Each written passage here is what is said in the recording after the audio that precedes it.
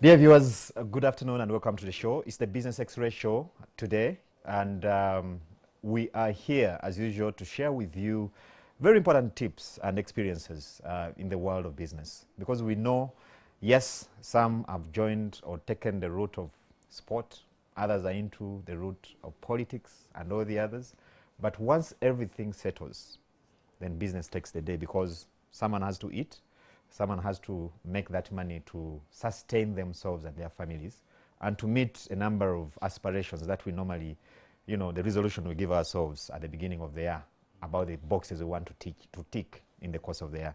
So with me in the studio, I have our resident coach, Charles. You're most welcome to the show. Thank you so much, and I'm happy to be here. Very good. And with Charles, we have, again, another special guest, Noah Womgisha. Noah, you're most welcome to the show. Thank you, Charles. Very good. Good afternoon, viewers. Yeah. And thank you. That's Noah, is a business development expert from ABI, and Charles Ochichi, the Executive Director, Enterprise Uganda. Now, the topic we're discussing today is on corporate governance. We're looking at business sustainability through corporate governance and succession planning. Now, if you look closely, one actually fits into the other, but corporate governance is a real thing, because it's a much bigger element and a very critical ingredient in the success of a business, but not just success of a business in the short term, but sustainability going forward. Of course, we have the experts in the house. I don't want to preempt the discussion for the day, but before we go into today's discussion, as usual, Charles, it's been quite an interesting week. It is. I don't know what tickled your mind this week, but at least it is ending on a very, on a pitch. It's a very high note. We have the new president of Tanzania in Uganda. That's correct. At the time when, of course, we've had a couple of issues with Kenya over some of our commodities and the like. I don't know what you read from, this development. I think for me, for the week, really what has been very interesting, and a lot of print and coverage has been done on that subject. The departure of the Archbishop, the late Dr. Cyprian Luanga. So many good things have been said about him. So many things have been stated about his legacy. But among the many that I picked up that I thought this country needed to have picked a leaf from was that the late put everything towards creating sustainable economic interventions. Okay. And in doing so, he made sure corporate governance, management, leadership systems were at the center of it. I participated in many board training sessions of Centenary Bank, right from the time when it was still at Entebbe Road, well before even they broke the grounds to do the Mapera House. And his commitment was total. He creates a successful story of a supervised bank in the top 5 in the country. Then he discovers that this supervised bank has got a market niche, and it ought to serve that market niche.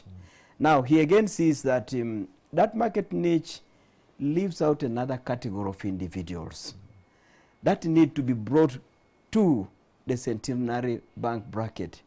He goes ahead and begins to start Twekembe, a circle, using less than 5 million shillings. By the time he was leaving, Twekembe was in billions of shillings, serving so much of a very rural community and transforming their lives, and making that one the stepping step to go to the formal Centenary Bank. And to me, even just that bit alone, to just say, what do we learn from this? Whatever you do, 1, look at its continuity. 2, make sure that you have clarity of the customer. 3, do not bring too many emotions to try and say, now, Centenary Bank, why haven't you not served this villager who is having 2 chicken, who is having half a garden? There is a separate solution for that. And that solution does not necessarily mean that that villager is genetically meant to remain there. So to me, it brings out a lot of things that we needed to have captured. And some of this should have been captured way before we said bye to him. And that's why I love these Sunday sessions here. When we bring individuals here, Ugandans should know that we are bringing these individuals to share their stories, because these stories define ordinary individuals making extraordinary footprints in our country. And we've had quite a number of powerful stories on this show. And of course, if you look at, you know, the common denominator here, Yeah. you see that a lot of them actually have a thing or two with one, structuring Yes. their operations, Yeah. but then also it points to the direction of corporate governance. Corporate governance, clarity of the vision, and being not too emotionally disrupted. When the governance requires that, now remove so and so, or the governance requires that, can you please bring an internal auditor or bring an external auditor? Don't get hurt. Get used to that, and all the time make sure that ultimately the service you give to the consumer of your services should define the kind of a journey you are going to walk. Thank you, Charles. Now, before I bring in Noah here, of course, I know if you notice, right, our viewers, right from the beginning of, I think, December, we've been trying to look specifically at how you can run and structure your business for sustainability. Of course, we tackled areas like business planning and the rest. And today, we are looking at the issue of succession planning, corporate governance sitting into that space. And within that, of course, we want to unpack this concept or this animal called corporate governance. Because sometimes, I mean, it sounds up there. You know, in a sentence, when you throw in the word corporate, and at the same time, you also throw in governance. Governance. A micro operator or small business operator might switch off and say, that is for other people. Correct. And this is the point where I bring you in, Noah. Just going to the basics. What are we talking about when we say corporate governance? Corporate governance, in simple terms, refers to those practices, you know, and principles that you put in place at your area where you have interests. It could be in a business, whether it is for profit, or it could be a non-government organization. It can even be your household, with one aim, which is to do what you're doing perfectly in an imperfect and an uncertain environment. So anything, those small things you do to make sure whatever you're doing, you do it perfectly in an environment which is not perfect. Then what you're doing at that point is corporate governance. Corporate means an organized, registered entity licensed to operate in the country, in Uganda, in our laws. Governance means taking charge. So anything you do, as long as you're trying to perfect what you're doing, irrespective of the challenges you're encountering, then you're doing corporate governance. I can give a quick example. For example, all the staff we hire in organizations are not, in fact, none is an angel. So they are liable to mistakes. Some mistakes may be deliberate, others may be unintentional. So from the corporate governance perspective, you come in and say, okay, what safeguards do I put to ensure that if I'm leaving them in charge of money, that money doesn't disappear? Either they don't steal it or it is not stolen from them. If it is a vehicle, what systems do I put in place? Because as an MD or as an ED or as a CEO, I'm not going to be going to every petrol station where they fuel from to ensure that they put in the right fuel. So that system I'll put in the vehicles to track where vehicles are, so that, you know, whoever is taking the vehicle ensures that for them to keep their job, they have to do the right thing. A collection of all those practices is equal to corporate governance. So if you go a bit slightly technical, you now start talk of things like manuals, policies, plans, whether they are business plans or strategic plans, everything that you're doing to ensure that, you know, you do business perfectly, have people in the right places, have business activities going on in the right places, irrespective of how imperfect the business environment where you operate is what can be collectively called corporate governance. Yeah. All right, thank you, Noah. I'm sorry, viewers, I'll have to interrupt you a bit. Okay, we're getting a bit of a little interruption because of, as you know, Uganda is signing a crude oil agreement with Tanzania, and here we're talking about business. Of course, it's going to come with a lot of opportunities, and I know that particular element is, of course, live. It's a moment we don't want to lose here, so we are getting there just to pick that element and then come back.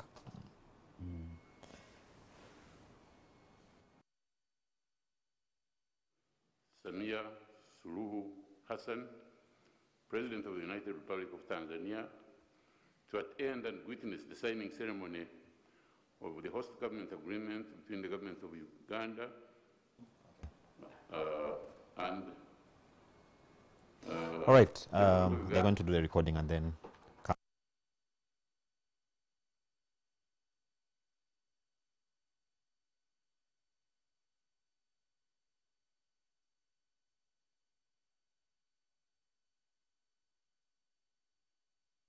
Is adoption of this culture.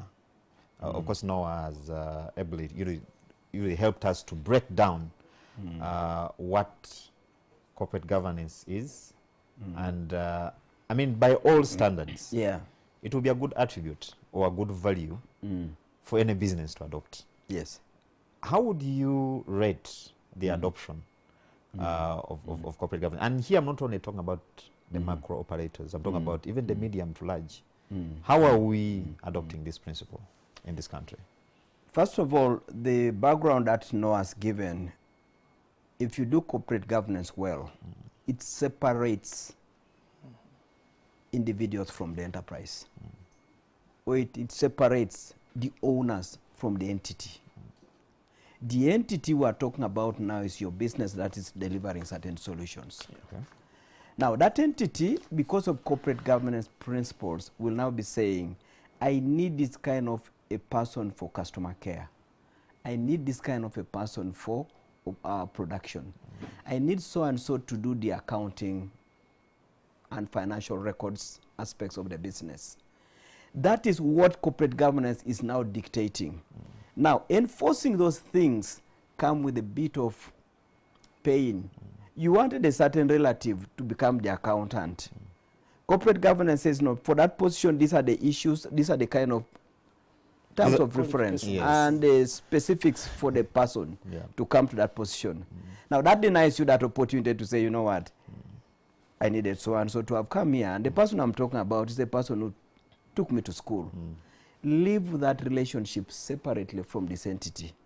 This entity says, if I'm going to have my financials right, these are the person's specifications. If I'm going to do my operations and production right, this is the technology, this is the operating process. So corporate governance has got that element of separating owners, individuals from the entity, but ensuring that the entity at any one time can continue, whether you change these individuals or they continue and they obey the manuals as Noah has stated. It is that pain of enforcing those manuals, those processes, and the way sometimes it denies you your shortcuts. That's where people begin to take shortcuts and a bit of abuse of corporate governance principles. So to me, it is one thing even for you to put the manuals in place. Another one for you to now take the pain and just say, I think I better follow this. That's why in banking, when you go and borrow, they tell you, we want audited accounts. The assumption there is that you have got normal records going on somewhere. And somebody is just using those records to try and come up with an audited position. The assumption might also be again that you have an auditor who keeps checking what's going on in the organization. But many times we submit those documents to the bank for the sake of getting the loan. Not because you want to adopt the practices associated with taking 3-year audited accounts. So it comes down to the discipline to accept that the entity is bigger than all the individuals in it, Yes. and then to accept the fact that the entity will grow when the things are followed. And as the entity grows, sustainability will be ensured. So from what I read in your submission, Charles, there's some power you cede as an owner Yes. to the system, to Yeah. the structures that you put in place, and the people that Correct. are superintending Correct. those structures and system. And in the beginning, that ceding of power looks painful because you think, haven't I been reduced by these financial requirements? The cashier, I'm removing the money from saying, boss, sign here. Or he's first asking you questions. For Yes, yeah, what are you taking? Because I need to put it on paper. My manual says when I remove any money from here, I need to document it. Yes. Now, you are taking it. For what, sir? Are you borrowing? Are you buying item that should have been bought by the other department, but this time you are the one buying it? Please, sir, can you explain? That's one. Two is telling you that, sir, the way the thing is going on, it seems this one is an approval of my boss. Now you are bigger than all those people. Yeah, sorry. You feel hurt. Or sometimes it's denied. Yes, and actually you can say, no, for now, I think it's not right to do this. With reasons. Yes.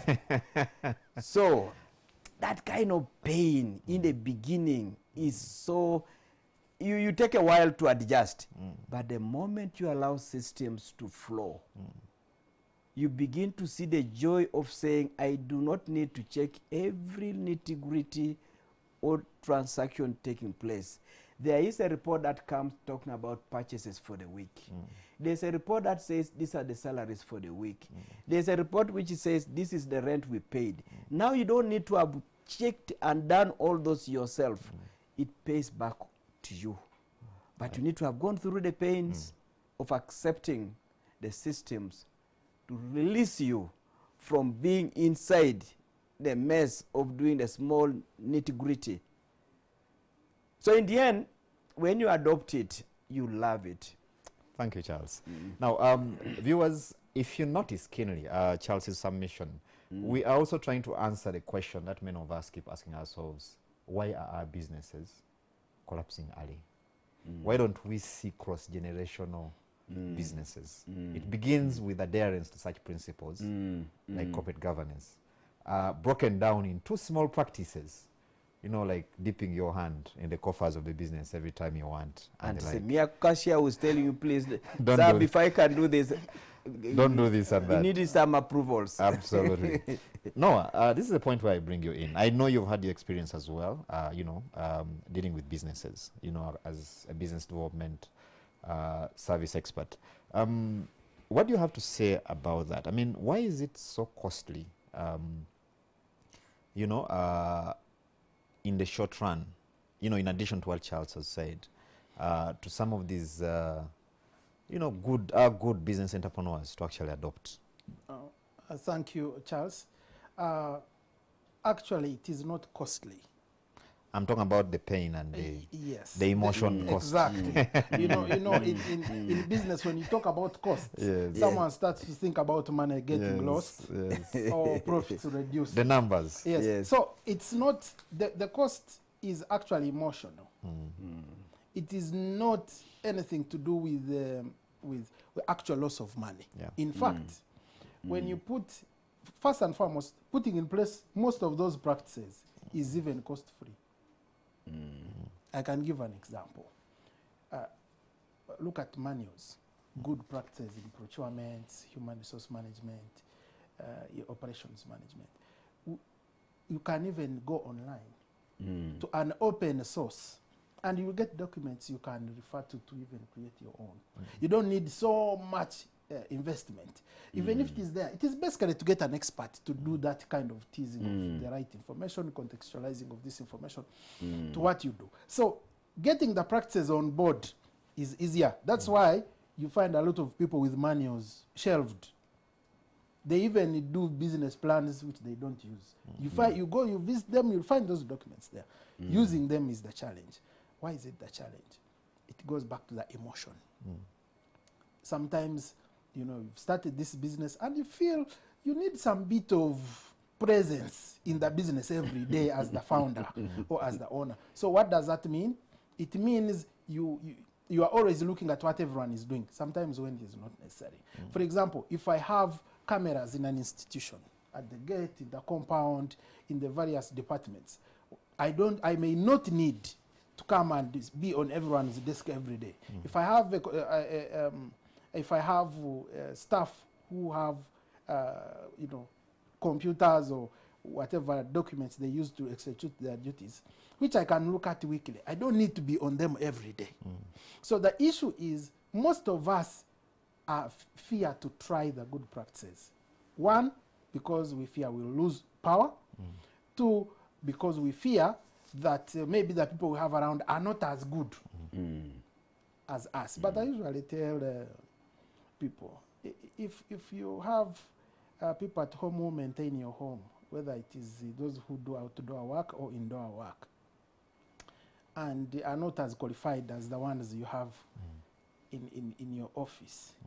If you give them the autonomy to do all the mixtures to prepare a meal for you, which you come and eat without vetting when you return home from work, why would you be so worried about what someone with a PhD or with a master's or with a bachelor's degree can do if you give them the autonomy and power to do it in your office? You after assuming people in office cannot do work without you, you return to a meal which has been prepared by someone who perhaps does not, who only tastes the soup and you know, smells the scent and the flavor of the food, and they are like, this is good. You eat the food at home which has been prepared by someone who's not a very sophisticated expert, without questioning, but you tell us that you are uncomfortable leaving your life savings with a graduate who is even certified by a global body, SCCA, CPA, CIPS, CIM, Makerere University, and any other, you know, at whichever level the person has got the qualification from. So I think we need to wake up to the reality that first and foremost, even if you want, you're not going to be in that business for 100 years. At least we have enough data now that we don't have a 150-year-old person living in the world. Perhaps even 130 years we may not be having. So you will go, whether you want it or not. Now, no one wants to live and their business follows them. Yeah. It's not something I believe no one wants. That's why we're always saying, you know, I'm doing this for my children. It is for my legacy. So one thing you do to be sure that your legacy is intact, you give yourself an opportunity to go out of your areas of jurisdiction and see whether things will continue the way they go on when you're around. And that way is only attained when you are able to put system structures in place, the governance practices in place, delegate authority in an organized manner, which comes back to what I was, the explanation I was using to define corporate governance. Try to create a way of your business progressing perfectly in an imperfect environment, business environment. So we need to appreciate that actually the cost you're talking about is emotional. As Charles expressed, it is actually most times not even monetary. Allow your institution to operate without you for a day or two. See if you can take leave. See if you assess. Be sure that if you are away for 6 months, you will not die because the business has died since you left. You know, sometimes you get in a situation and you find you can't be at work every day. Either you're sick or something happens, and you have to be away for 6 months. But you find most people are not stressed by the sickness which has got them out of their business. They are more stressed by what is going to happen to the business when they are away. So corporate governance is important. It's something we need to get involved in and be very realistic. You can delegate slowly by slowly. You don't need to start everything at once. Start to allow your juniors, for example, to make small basic approvals for things, and then check how they've been doing it for a week. If there are things which need to be fixed, if you're losing money, or if they are not doing perfectly the way you would do it, teach them or put in place a policy or a review mechanism that perfects it. If you do that, then you'll be on the right track. On the right track for that. Thank you, Noah. Quite interesting. And again, it begs a question because, like you rightly put it, because what I deduct from the submissions is corporate governance involves the aspect of building structures, you know, to ensure efficiency, accuracy, and then, of course, meet the expectations of different And stakeholders. delegating authority. most Now, of the time. it means that you need people to do, you know, that work, because systems are operated by people at the end of the day. Now, it brings me to the reality in the market, because you've had so many entrepreneurs, I'm sure, in your experience, Charles, where someone tells you, you see, it is very problematic to get workers that are dedicated, to get workers that are committed. And it begs a question. Where does corporate governance begin and start? Does it sit with the side of the business owner alone, or even the employees? In other words, how do we prepare our workforce or employees to sit in this grand scheme called corporate governance that we are working on? Very good. The first starting point is that the word trust comes into the center of the game. The moment you come up with the systems, policies, you want to trust that employees that you have are honest and they are willing to learn. Now, if you have gotten that trust, recognize that the people you are trusting are imperfect and they will require continuous nurturing and building.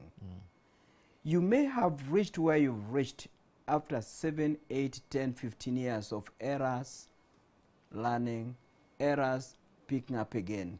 The people you are beginning to bring into this entity have just entered. The same thing with your son. For a long time, your son has been a little boy that you took to primary, then secondary, then university. You've never quite gotten over the fact that he's a little boy. The little boy is saying, Daddy, I want to start taking over this. For you are saying, that is not how it's done. You young boy, I don't know when you will ever learn anything, and you are removing him immediately. You are too impatient. You don't want to allow the young man to pick the ropes the way you did 7 years ago, 15 years ago. Now, because this young man is so raw and wants to be given that learning curve, you are so impatient and you feel it should come up to your standard almost overnight. If you have that impatience and lack of trust in the team, corporate governance will take a long time for it to become part of your story. Because you are seeing errors everywhere and you feel you are the best. You feel you should grab it again. You need to take it away again. And the meetings you have with your staff are really whining sessions. Really. How useless everybody is. Yes. Now, if you do not recognize that you also took time to learn what you've learned, you have a big problem. So you, the person putting corporate governance systems, must also be willing to learn on how to make these systems to sit into the team. 2, they take time to begin to be absorbed and practiced. 3, they need refinement. You start with what you have. You could start with a few basics that, you know what, we're starting by reporting time. That's a starting point in your HR manual, reporting time. And when you report, I don't want people who are on the phone or whatever, something like that. And then please recognize that all of you have got targets, something basic. Then over time, you begin to sophisticate it and say, you know what, you're a manager, I want you also to be building others. I'm adding that as part of your responsibility. How many people are you building to create a solid team for succession? But you work out all those. So when people hear the word corporate governance, there's no magical instrument that you now feel this is 1,000 grams to make a kilo. You keep on building and building and building and building, and depending on the different stages, you keep on adding them. Even things like an internal auditor. You may not have somebody fully paid on your payroll in the beginning, but you'll get somebody coming in to just look at your records once a month. You're already practicing the checking aspects of corporate governance. The third eye, which says, this is what you have done, may I check? They said they made the sales of loaves. I've just checked. The loaves they are saying they made sales on seem to be fewer than the raw material of ngano they have spent. can you try to reconcile those two? But you didn't have a full-time internal auditor. But because you appreciate the power of a third eye, you get somebody to just start doing that. Later you will have a full-time internal auditor. But probably even at a level of below what you call a conventional certified auditor. Somebody who has just done a bit of commerce can begin to take you there. So people should not imagine that because it is at a certain pitch, me, that animal, I need to wait for another 10 years. You can get on it as quickly as you can. As you can. And the other thing also is, as the enterprise gets bigger and more sophisticated, the more you need to get these systems to adjust to reflect that picture. Mukwano Group discovered that the Mukwano brand had become so large that in the real estate alone, it was such a big animal. And then on the manufacturing angle alone, it was such a big animal. In the corporate governance, they now said, let's have a group where at the top there's chairman of the group. But below that are two entities. One is now for real estate. The other one is for manufacturing operations. So you need to be adjusting and reflecting the nature of your own growth as an entity. Thank you, Charles. And you can clearly see we are talking, at the end of the day, succession. Because like I think Noah rightly put it, no one's going to live for 100 years or 150 years. But when you visit countries like Japan, you'll find companies that have been there for hundreds of years. And you wonder how they've made it. And I think it comes down... 1759 is Guinness. Exactly. 1759. A favorite to many. Exactly. So, and it comes back to the issue that we are discussing today. So, like we say, we want to keep this show as practical as possible. We know there are quite a number of you that are running business enterprises, operations. And you could be having a question or two. There's a WhatsApp number on the screen. You can forward that question or experience, and we hear from you for the others to pick lessons from. We have the expert in the studios here. Noah, the issue of finding, because what could be running in the mind of an entrepreneur, probably someone who has, started businesses, where do I begin? Sometimes it's a little hard for people to make that leap and move from informal operation or way of doing business, because the number of business people you go and talk to and they'll tell you, me, I know, I understand my business. Business it's here. It's in the mind. But probably its turnover is in hundreds, if not billions of shillings. How do you tell such a person, what would you tell him? Where should they begin on this journey? Thank you, Charles. The starting point is to ask yourself, if I was not here for a day or for a week or for a month, what would happen to my business? That is important. Most of us, even by culture, we are just accustomed to living each day as it comes.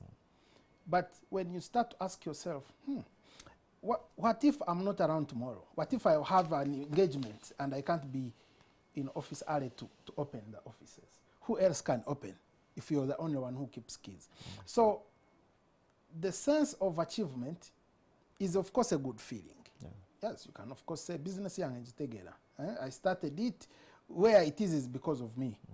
But you have one head, you only have two arms, you have two legs. Your clock, a day you have 24 hours. Your business may grow to a level where those are no longer enough. So the question, and here I mainly talk to those who are interested in growing. There are people in the marketplace who say, what I've done is enough, I don't want to grow beyond here. So this made, succession planning definitely, for example, does not become necessary to you. You're not interested in going beyond you. But for those who are interested in going beyond themselves in terms of delivery, in terms of performance, you need to ask yourself, if I was not around, can my business progress without me? If it cannot, then you start to ask yourself, what can I do to ensure that work goes on normally whether I'm around or not. Let me give a small basic example. Just look at an example of office keys. Everything in your company's premises is yours. True. But if you're someone who's never the first at office or not always the first at office, the worst thing to do usually is get other responsible members of your team and give them spare keys to office, so that whether you're late or not, someone is going to open at the right time when customers start coming in, and then business will progress as usual. You have delegated the responsibility of opening and closing of business premises. You are enabling business to continue on a normal day even before you arrive at office. So there are those small things. Don't, like we said, these issues are not from very far. They are within us. English may not be our mother language for most of us, but let's get to the basics. So start to allow your team members to do roles that you have been doing in a safe manner to allow the business to progress, whether you are around or not around. That's why I use that example, basic example of who keeps the office keys. Then when you come around, you can audit and say, okay, did they open the right time? Everything is still in place, nothing has been stolen. And then you're like, yeah, this is a practice we need to maintain. The other one can be reporting time. I don't need to be standing at the gate like a teacher on duty to check who is entering and what they're entering. I can put a book for registering. Yes. These days, even books were abused. I can put biometric registration where people come, you press your finger, then the machine registers the time when you've walked in. So those are some small basic practices, very cheap practices to bring on board, but which restore order or bring order in your business premises. Start with those. As people start to know that, by 7 a.m. I should be in office, or 8, if they start to know that when I request for funds to go and do an activity, I must spend the money carefully and then bring accountability, then your institution will start to operate well. Then, whether you are around or not around, as the business owner, you'll be sure business will continue as usual or even grow. So those are the small basic practices. Don't focus on the other big audits. Mr. Ochich has explained. You may not have a full audit, internal audit department. Exactly. But get someone who can walk in and say, okay, let me look at the amount of money you spent this week. Let me look at the volume of product that you took out this week to see if they compare. And that does not require you to be any sophisticated. Correct. Really, even if you're running a roadside kiosk, that's something you can do. Yes. Very true. Yeah. Very true. So let's get away from this thinking of these are big broad words for people with ties, earning money in millions for us to do. These are basic good manners for any business.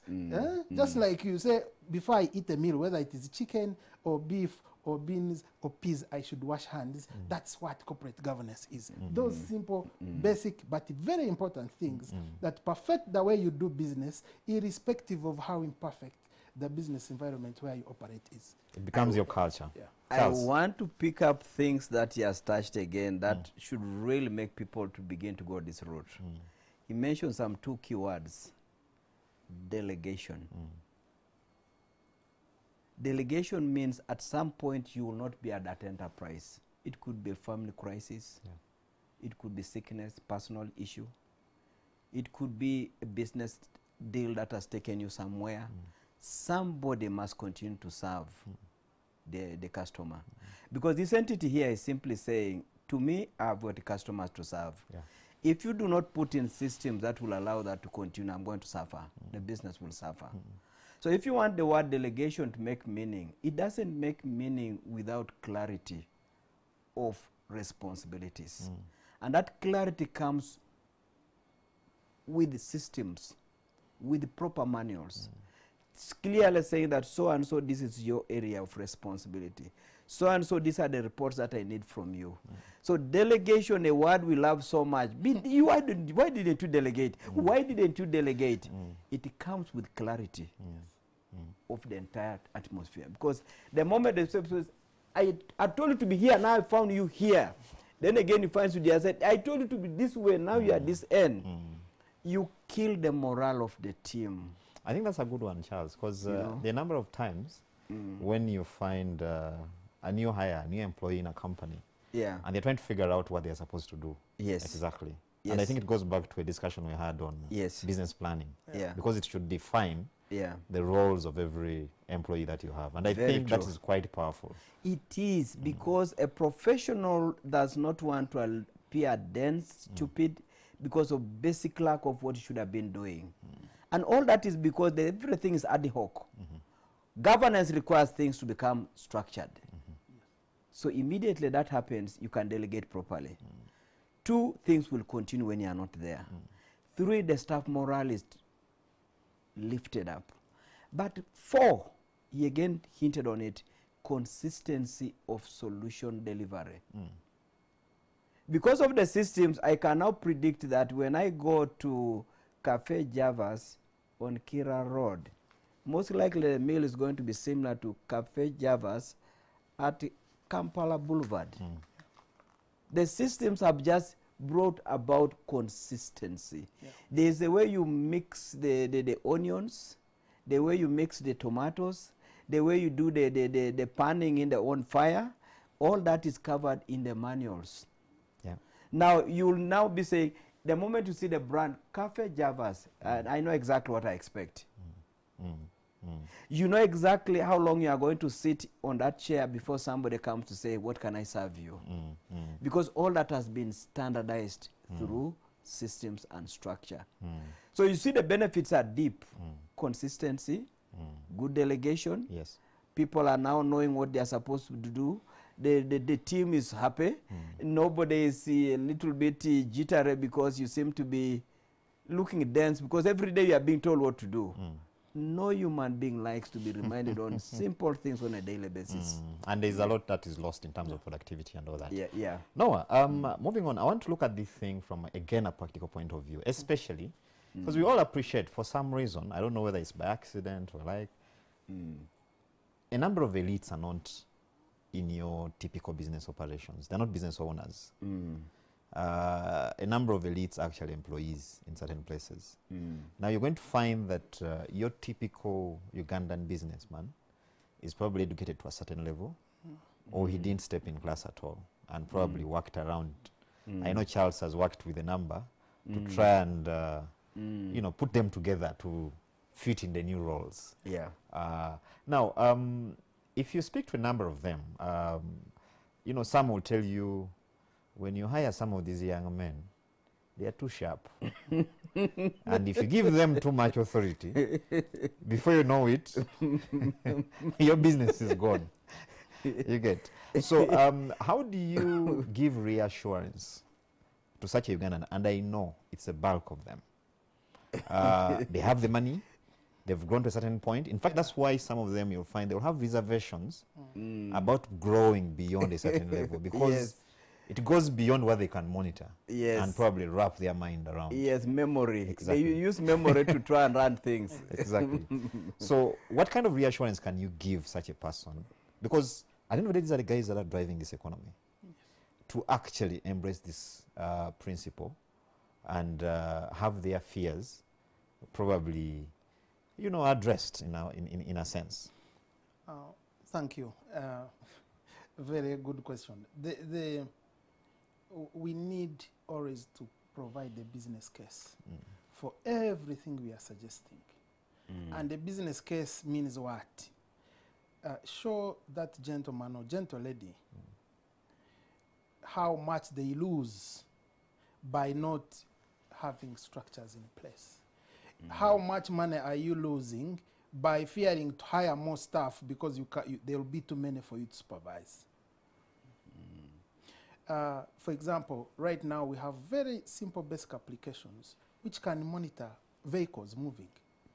So I don't need to be very sophisticated in terms of education to monitor every truck I own across the world. So what I only need to do is invest some money in tracking and then buy as many vehicles I don't need to say, oh, I can only manage one vehicle because that one I'll be sitting in with the driver. So wherever he's going, I'm with him, I can control.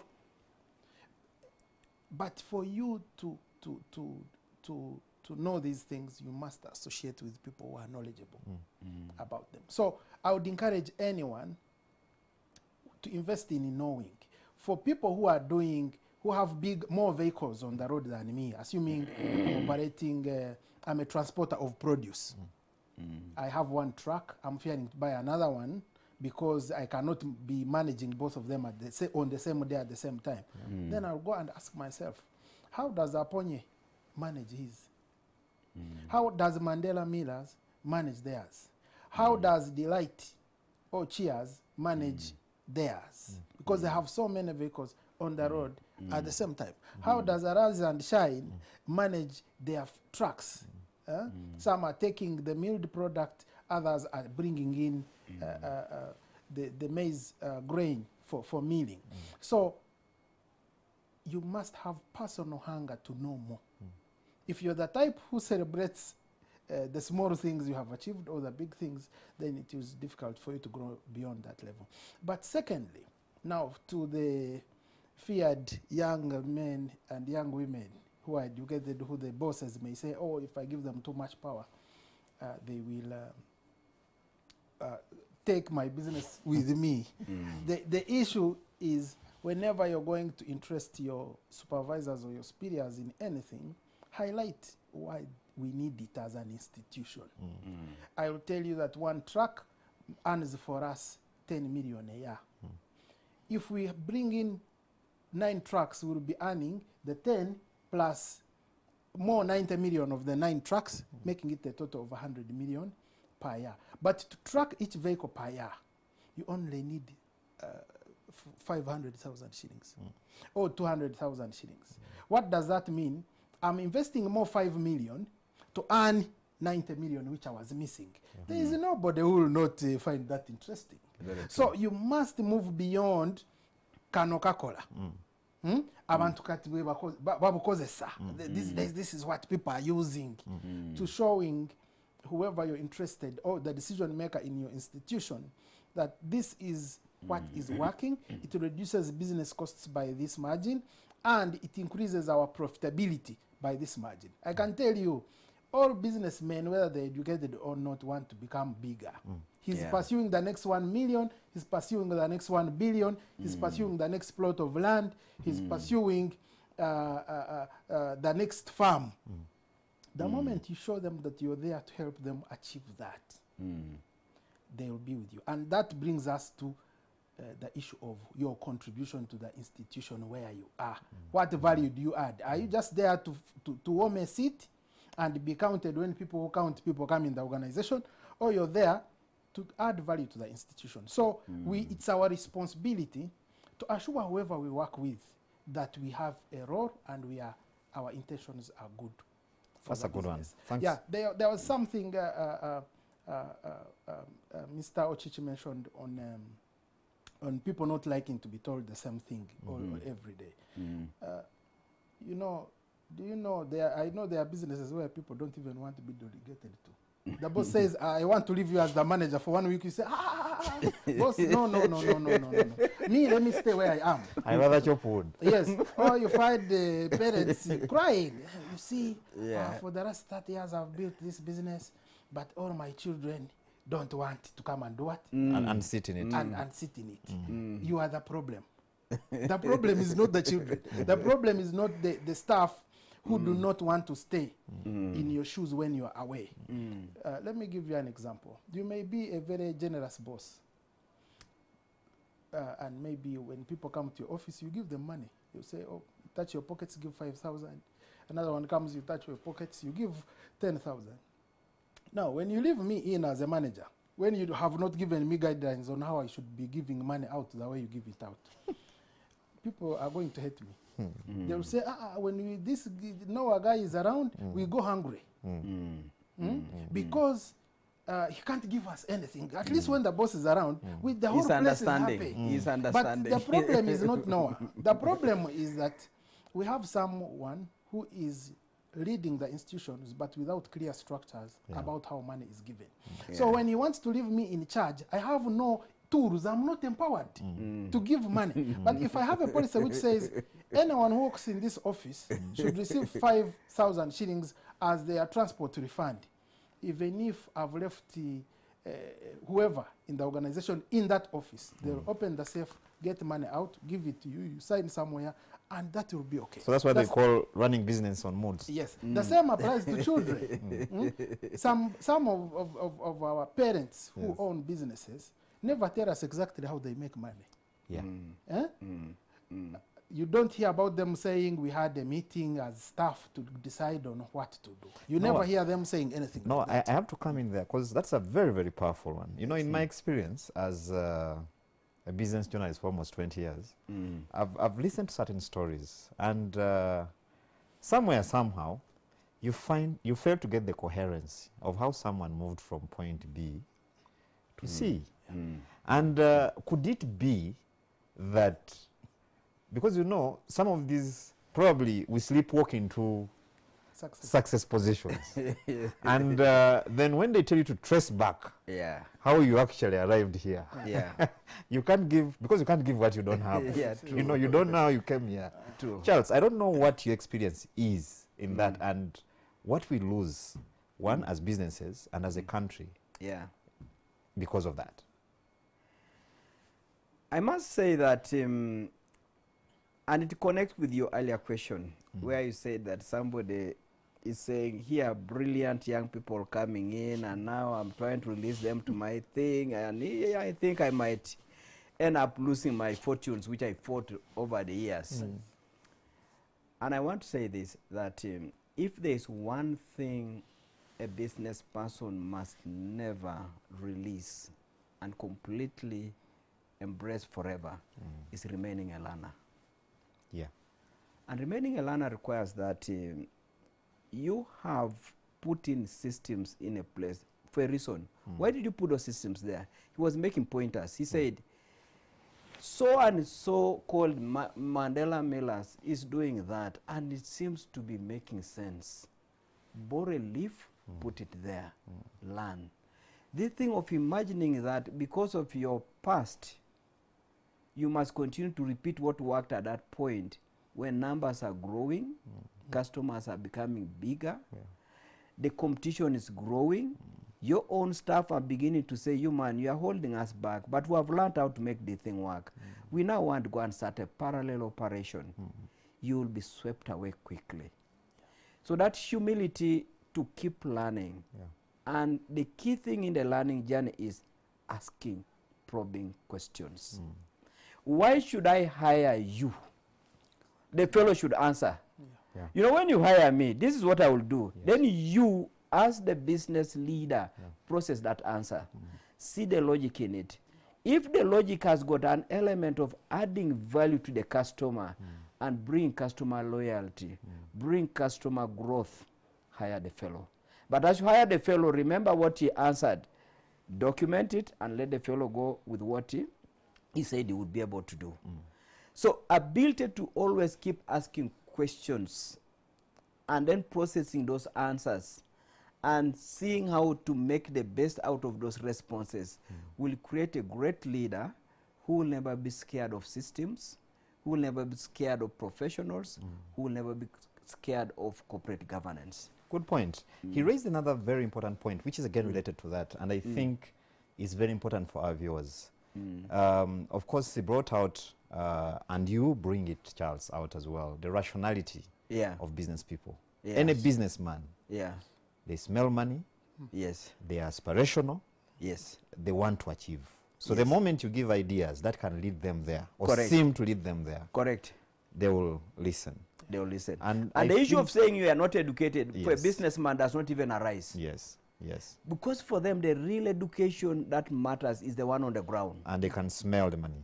What we call achievement. That education where they ask appropriate questions and they looked at a computer, they looked at an expert, and they got education from there.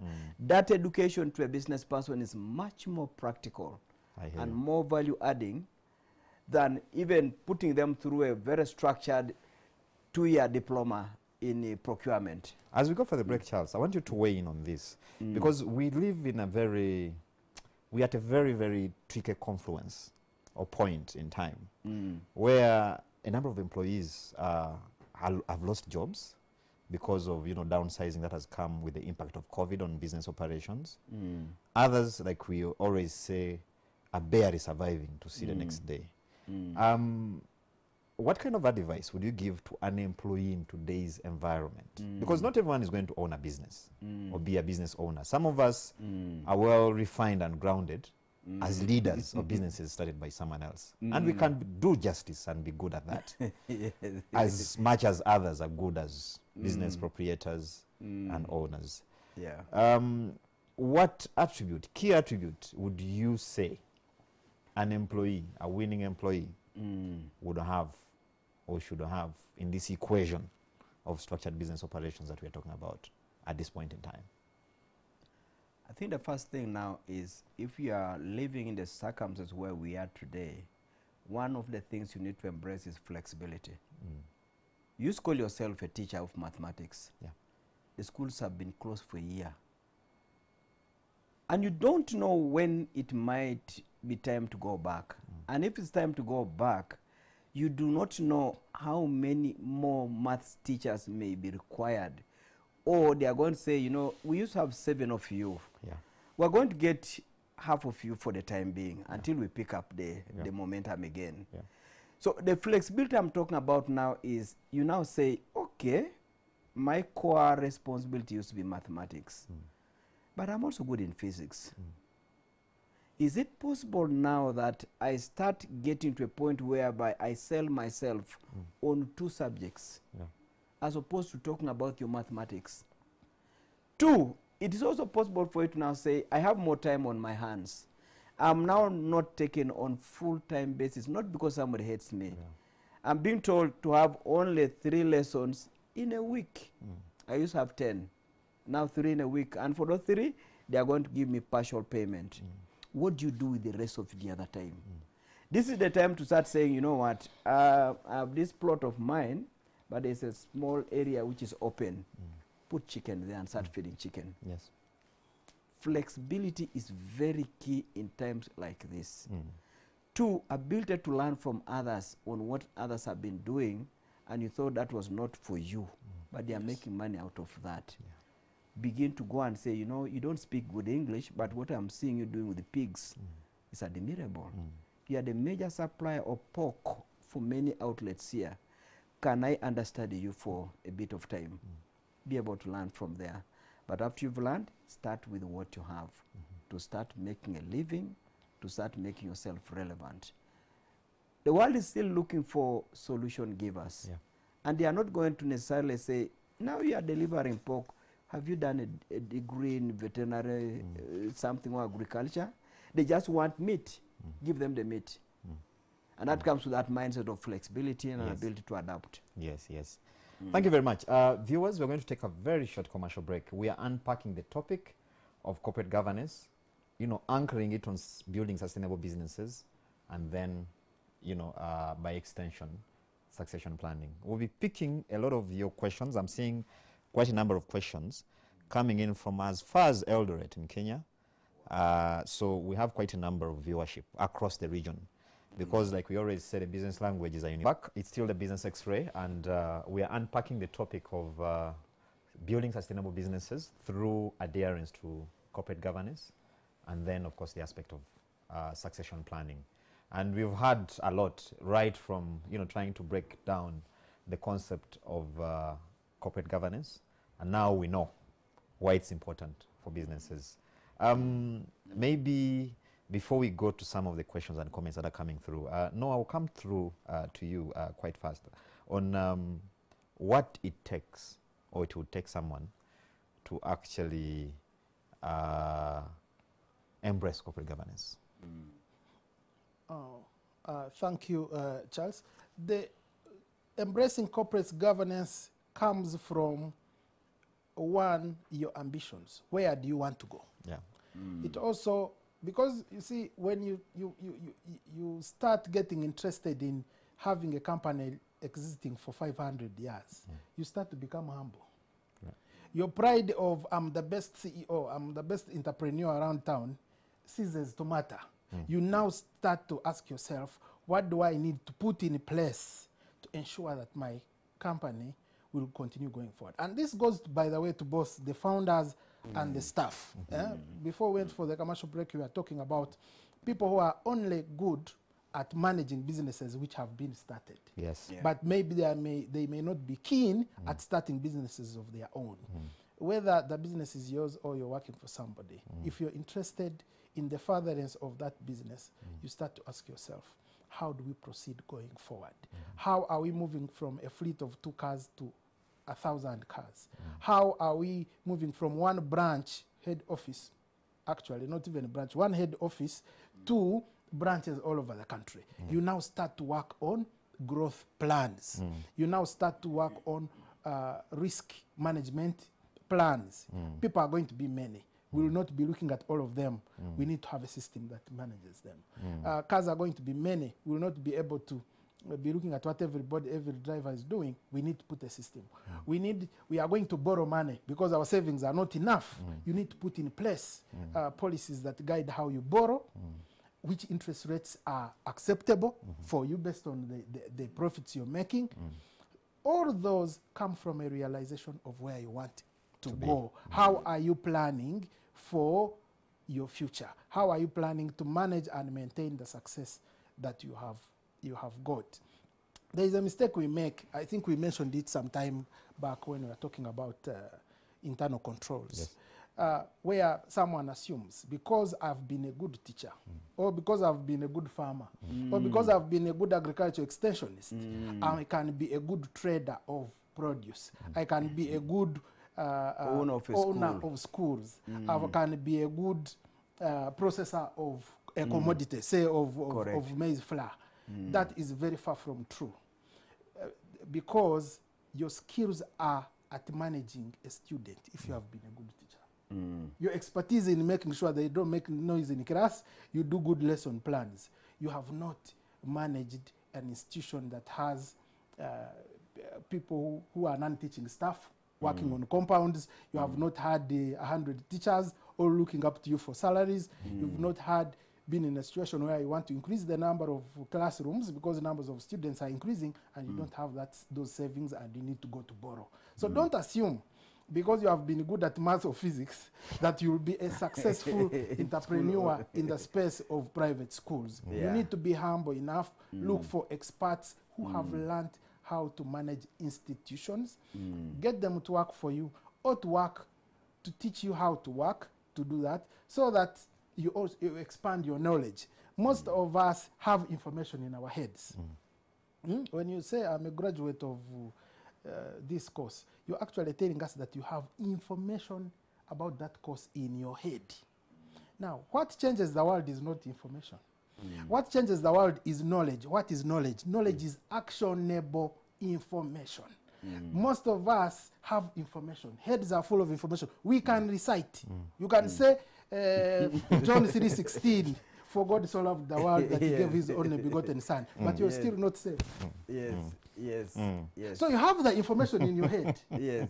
But the purpose for God's son coming to this world, which you should adhere to make you a good Christian, you're not doing it. So you are not knowledgeable about the purpose of the Bible verse, but you are aware of it. There's that famous verse of Jesus turning water into wine. Exactly. So we need to move from the space of knowing things to the space, rather the space of being informed about things, to the space of knowing them and actioning or putting into practice the information and knowledge so that we make changes. That's what succession planning is about. That's what corporate governance is about. Thank you very much, Noah. And that information, actually, actionable information, has to be, worked on in a structured environment. Exactly. And that's what we've been discussing here. Exactly. Now, I think at this point, we can look at some of the messages that have come through. We have quite a number. But please allow me to start with the compliments. I have Dr. Ali. Ali is watching from Embu in Kenya. He's saying your program is very informative and useful. Can I get the contacts of, he wants to get the contacts of the panelists. I want to get advice regarding my middle level enterprise. Perfect. Now, again, related to that, I have someone here saying thanks for the business. Is Okecho Lawrence is watching from Ginger and is appreciating the show, how it is. But there's a very interesting question here which is coming in, which I wanted us to look at. Someone is saying, while we're talking about corporate governance, can we also discuss professionalism of most of the people out there? Because boy, oh boy, most of the professionals are not reliable and their work ethics borders to zero. That is a comment. I don't know whether you agree or disagree with that. I agree. I wouldn't. Everyone you meet in the workplace is a new experience.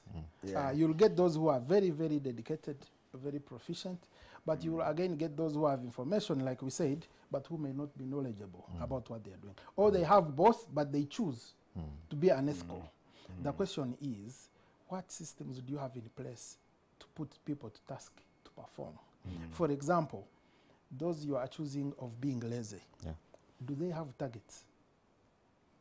Because you see, if we say in a month you need to deliver one output, and 2 months pass and you've not delivered any, then we don't need to wait for a year to end. As a supervisor, I'll quickly call you and say, now, what do we do? Because I'm paying you every month, there is no salary you've missed, you cannot be delivering nothing. So we have two sides to the coin. But also there gets to a point, again aided by your policies and procedures, where you say you have consistently failed to deliver. We need to relinquish you of your duties and are allowing somebody else to be able to push your work forward and also the business forward.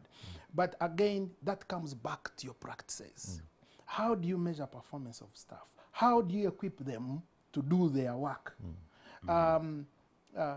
If those are in place, then you always have people who are not in it to really perform, to offer value. But you will easily appreciate that, pick them out, then either put them on performance improvement plans, or give them an opportunity to go and work somewhere else where they can work. Yeah. Thank you, Noah.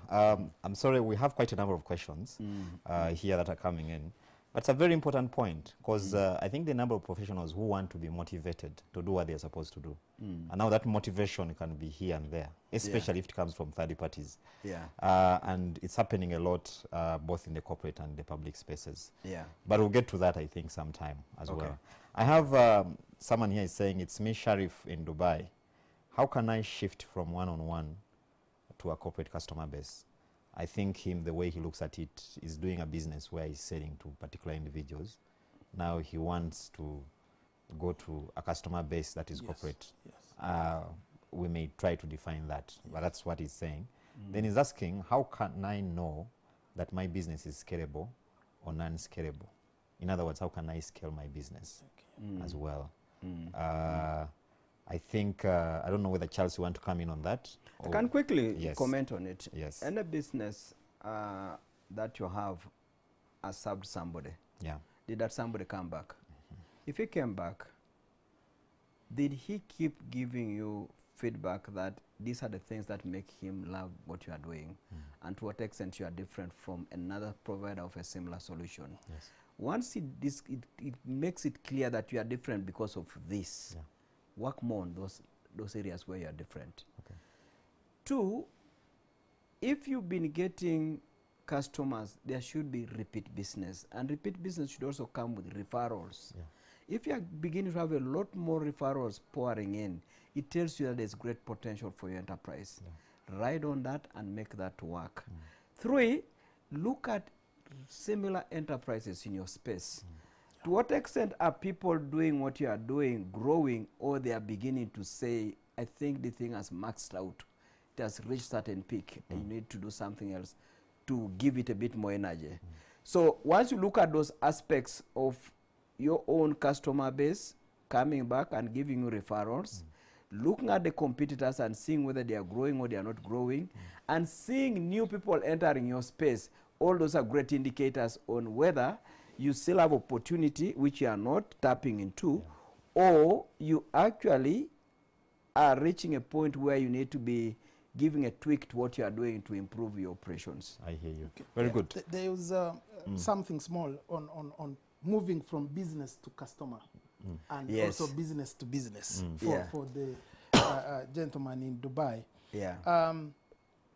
Your business to customer interactions actually show you what people like Mr. Ochicha has expressed. But your next question should be, can I sell to these same people at an institutional level? For example, if I'm selling sanitizer or masks to individuals going to work, can I get their organizations where they work to start purchasing masks for them? So for me, I think the question at that point, what you ask is, you need to ask this customer where every day you pass here, do you operate a shop? Do you work in an NGO? Yeah. Where is it located? Yeah. Can I be delivering these masks to your office? Correct. Instead of me waiting for you on the road junction where you branch off to your workplace. That quickly enables you to get where they work. Then you can start to talk to the people in the organization who are making decisions regarding purchase of Correct. what you're selling. Perfect. So perfect. you need to move beyond meeting this person to the corporate spaces where this Yeah. person operates, so that you can now start to deal with the entire. And I think that addresses also a little on the aspect of scalability of the Yes. business. Exactly. Great. Charles, I have Julius here specifically looking out for you. He's saying, thank you for the show. Assuming one is working in Kampala with another corporate company, I would like an advice on how one can start and manage your own business that is operating 500 kilometers away from your workstation and make it successful, given it's difficult to resign and go manage such a business that's just starting. That is Julius. I think he's contemplating, he's grappling with the idea of balancing an 8 to Julius 5. is touching on something that is always a question at the back of the mind of everybody who's earning money. Because as you earn money, we don't expect you at the end of 30 days to have eaten it all. You should have either invested it somewhere, some investment where people take care of the management and everything else. You can start from there. Invest through the banking, routes, fixed deposit account, stock exchange, treasury bills. Starting point, that's quite easy. Yeah. You release your money to somebody. Now even NSSF has opened a similar route. It's saying your organization is removing from you 5% and adding you 10%.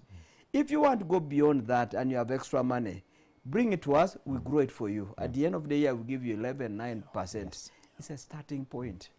Which is actually bigger than some of these instruments where we put money. Correct. If you look at that return on investment. And then it's not taxed. That's why it gets even much better. Much interesting. But no, I have a question for you here. Sorry, I have quite a number of questions. You'll bear with me.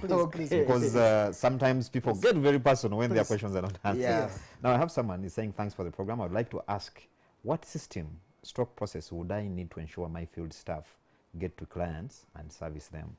My problem is that we get service requests and we dispatch texts to clients. However, we get reports of no-show from clients. And at times, the tech will quote higher, but agrees with the client to do it for cheap. Now, talking about the professionalism of our employees. Okay. Thanks. The issue here is you need to have a system that has where you're able to verify what has been done from the client's or customer's side. For example, I've seen institutions where if you're sent to deliver a mail or to do some work, you go with a voucher or a delivery book where the person who has received or who has benefited from the service you had gone to offer signs to acknowledge that you have actually offered that service. So first and foremost, whether it is an internet-enabled service, the question becomes, what system do you have to ensure that when I reach, you can confirm that I've reached? Some people now capture, for example, fingerprints. Some capture numbers. Some have books where I'll sign and say, I have received Noah at my shop to come and fix my issue. Secondly, put management in those places. And I can imagine that a bit with the gentleman who says he's so far away from Kampala, but he wants to start a business. Some of us want to start a $10 million goat rearing business, or growing of a crop, and in a year that crop earns us 2 million, but you are on a job where every month you earn 10 million. It wouldn't be reasonable for you to resign that job to go and concentrate on a business which even has risks. And this is what I usually advise my friends and peers who are keen on that. Put management on site. Let's not forget, there are people who are graduates with certificates, with diplomas, with all sorts of sources of qualification, who can work, for example, for 300,000 or 200,000 on your farm. Tell them, I'm doing 100 goats on my farm. I'm rearing 100 goats on my farm. I have enough space. I'm hiring you as a graduate of Bukalasa, who has a diploma, a certificate in animal husbandry. Be on my farm. Your role is to ensure that my goats are well fed. They are counted every morning and evening. They are tagged so that the newborns are known, and every month I'll be coming to check. Others have even gone to a level of biometrics. You've seen now animals with belts in the neck. Those belts actually are connected to GPS and other forms of technology. You can monitor it from your phone when it is even 1,000 kilometers away. We need to start to move there. You must be willing to invest a bit. This knowledge is available again, and these solutions are available in the market. Get to the people who know this kind of things, and they'll help. You can even monitor the temperature of the animal. Exactly. Yeah. Charles, I have a very interesting comments here. You can weigh in on that because it's an area which we've tackled in the past. Someone is saying Ugandans love a one-man show.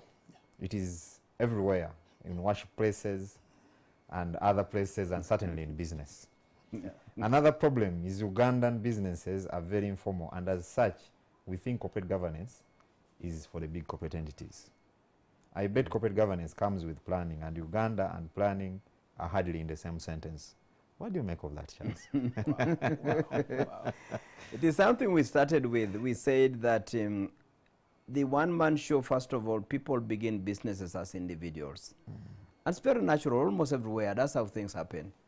You start in a simple, informal way, but you can, over time, begin to sophisticate and formalize things. Yes. The main thing here is, to what extent is your enterprise growing, and the growing is not causing you lack of sleep. The moment you begin to find that now, even counting the kids that were born last week, you don't remember, it's time to begin to know now this thing's overstretching you. Bring in systems. Simply say there will be a report on a weekly basis of kids that were born. There will be a weekly report on sick goats. There will be weekly reports on stolen goats or goats which were whatever happened. So the moment you bring in these systems, you bring in the aspect that we talked about earlier on, which is delegation of what you would have done. Delegation does not mean abdicating responsibility. You take responsibility, but this time in a very structured way. Your role now is to make sure that when reports come on a weekly basis, read them. If you read a report and a report has an area that needed actioning, they are waiting for the action. The fellow who produced the report is saying, by the way, we reported that the goat was stolen. The boss is likely to talk to LOC1. Is likely to cause a policeman to come and do a whatever investigation. If you don't do those things, these so-called systems are broken. Exactly. They now know boss is very busy in Kampala. You can't write anything. You will not even bother. Let's just recycle a report of last week. So the one-man show thing there is something that came as a result on how you started. But you must begin to adjust and quickly know that you are entering a space where growth requires that systems come in place. But as they come in place, recognize the benefits. And by looking at the benefits as a part of this church which is growing, and you begin to see that I cannot be having 14 services in a day on a Sunday. Just allow another pastor the other side, another pastor the other side, another the other. But then give them a structured way of running those branches. Absolutely. You'll have created an entity that will give you a much better legacy. That's a good one. We have a very powerful experience here. Someone is actually sharing his experience. is Pison Mujizi from Bushenyi. He's saying corporate governance and succession planning is fundamental for any business to grow. I founded a circle called Buturo here in Bushenyi in 2007 with just 1 million. And now the financial institution is worth 10 billion. Look at The that. institution has grown due to proper systems. I was Look the at founding that. chairman, retired, and 3 other chairpersons have led the institution. Very similar to, what was it called? The circle that we brought here? Ruchiga Circle. Ruchiga Circle. Yes. Where they had a very clear principle that, please, you come on our board for only 3 years, renewable ones, then you take a break of, is it 4 years? To Yes. allow others to come in there. If you've been sitting on issues, the next team will unearth them. If you've been holding the vision back, the next team will blow it up. So it's very good testimony there. Yes, yes. I think that's a good one, honestly, when you look at it. And especially at this point when we are now talking of, even at the level of government, we are saying, please, we are spreading circles across the country through a Myoga. Yes, yes. But people are not benefiting. It was in the papers last week, where the leadership of Ginger is simply saying, many of the people that have taken this man, we can't trust them. We Yes. cannot trust them. So a testimony like that is very handy because it's a Ugandan experience. Yes, yes. Now, I have, again, another comment here saying, I'm in love with the program. I love the idea of well-structured delegation, respect for professional employees, etc. And I think the aspect of respect for professional employees is key. I've seen many people, hiring very good brains. Yes. And those brains fail to deliver in that organization, but deliver in another. And I can tell you, Charles, Yes. if you checked many of these huge, once prosperous entrepreneurs who went into banks and made borrowings of large amounts, which amounts they have now failed to pay, and they are leading to the liquidation of the enterprises. If you talk to their professional team, they will tell you, we are not allowed to discuss that application. The boss handled it alone with the banks. We simply told that deliver this, deliver this, deliver this. Your input was not needed. You know? Yeah. Go outside the boss, go and look at the team the boss has, not even any other person, just the team he has, and ask, what contribution did you give to the boss before this loan application was approved? They'll tell you, no, the boss never consulted us. That's Or such- we only directed to do this and this and this. We're not required to give advice. I hear you. That's a request. That was an input from Joseph Outek. Now, Joseph also has a request for you, Charles, specifically. He's saying, my request to Mr. Chichi, I'm a secretary to Seta Junior Staff Circle, which has grown as a result of COVID-19 to over 50 million in only 3 months. Look at that. We are having an AGM on November 2021 in a date to be confirmed later. Allow me to invite you to offer a lecture on the date. Well ahead, November 2021 is the AGM date. Or I can give him my telephone number, 0772 699 808. Let's have a chat and then we can confirm it. Noah, I have Charles. Charles is watching us from Stockholm in Sweden. He's saying, how do we address health at the workplace, especially post-COVID-19, where well-being has been highlighted? Thank you, Charles. The issue is with health is don't take risks, don't assume anything where you are not an expert at. We have already guidelines for managing how we interact at our workplaces. Now the issue is again back to corporate governance. How is the institution welcoming and putting in place the recommended practices? At an institutional level, there is responsibility. But also at a personal level, you have responsibility. If you're not being issued masks by the company, protect your life. You may reduce your savings by buying a mask and making sure you always have a mask with you. If you have shifts at your workplace, opt for shifts which are less crowded. For example, I used to work in a place which had shifts, and for example, the night shift was not liked by so many people. So, but for those who, for purposes of your health, if you know you're safe or there are less people around, you may opt for a shift which is less crowded. So again, I can't give you one specific answer and say this will work for you.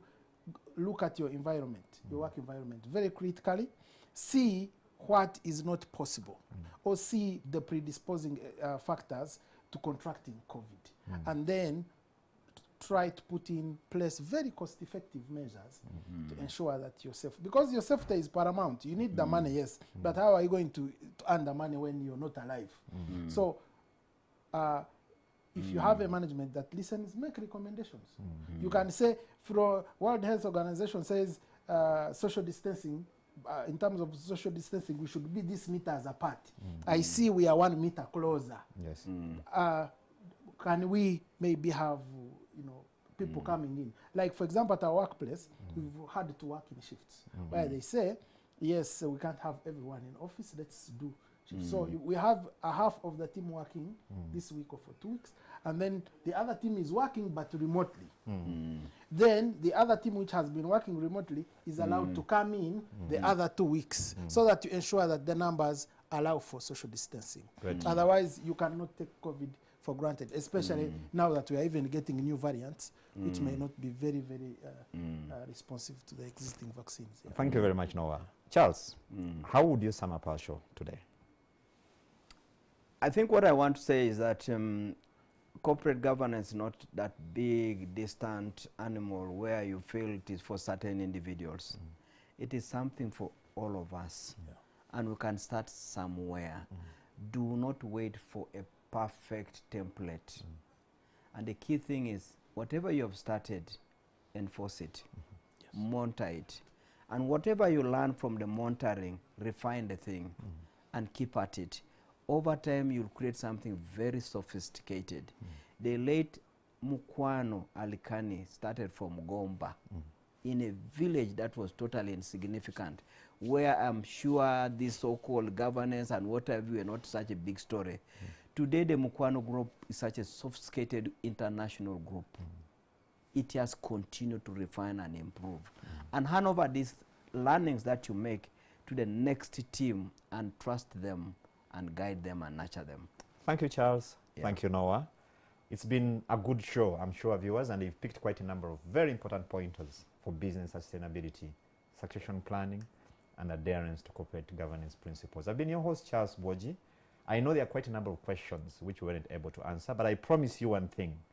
We'll find time and get to all those questions because we have them, and I think Charles will dedicate a session to go through all these questions. Yes. Again, thank you for being a good audience. I've been your host, Charles Boji. Have a good afternoon, and God bless.